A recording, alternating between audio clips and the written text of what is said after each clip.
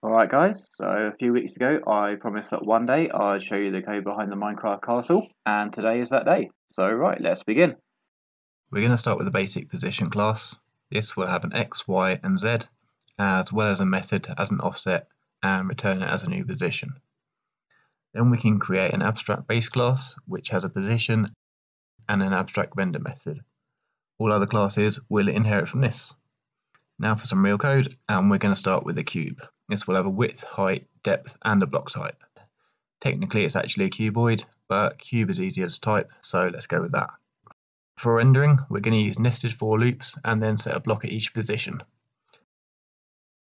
Okay, let's create an outer wall. So we'll have a length and a direction, which will be one of the 4 compass points. So let's create an enum for that first. We can simplify the logic a lot if we only care about north and east. So if we are given south, then we'll translate the starting point by the length and then change the direction to north. And then we'll do the same with west, translating and then changing to east. In terms of rendering, we'll split this between north and east and just render a cube that is the right length, a depth of 3 and a height of 5. Then we can add a wooden walkway to the top.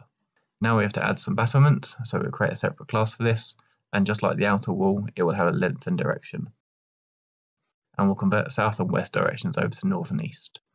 Then for actually rendering, we'll set every other block to stone, and then every block in between those as a torch.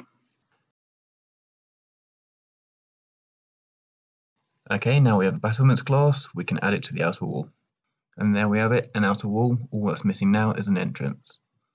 So to set an entrance, we'll track it with a boolean and then create a setter method for it, which returns itself so we can chain multiple setters together. Then if include entrance is set to true, then we'll render air blocks in the wall and surround it by fence posts. Finally, we can create all 4 walls from our program class and put an entrance in the first one. Okay, time to deal with corners, so we'll create a new class for this. This will have an array of directions, as each corner will be located as a combination of 2 of them.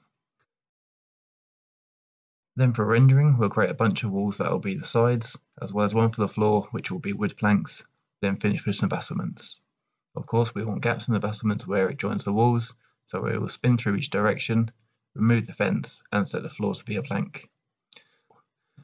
Okay, outer wall is done, so let's move on to the inner wall.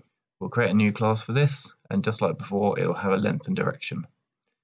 And we'll convert south to north and west to east as well. We'll include an entrance setter method, and then rendering is pretty much the same as the outer wall, except it's even easier as now it's only 1 block wide. Then finally some battlements. Okay, for the central room, we'll split this into layers. Each layer will have a position and a width. We'll start by drawing the walls, then some battlements, then a floor and ceiling, and finally an entrance. In terms of actually rendering, we'll just call the render layer function a bunch of times, making the width smaller with each iteration. All that's left is to add some torches, and to do this we'll go back to the battlements class and add a torch on top of every fence post. I think that's everything, and I've chucked the code up on GitHub so you guys can run it yourselves and tweak it and have fun. So hit the link in the description, and you might as well hit like and subscribe while you're there, and don't forget to leave any feedback in the comments. Alright guys, thanks a lot, take care.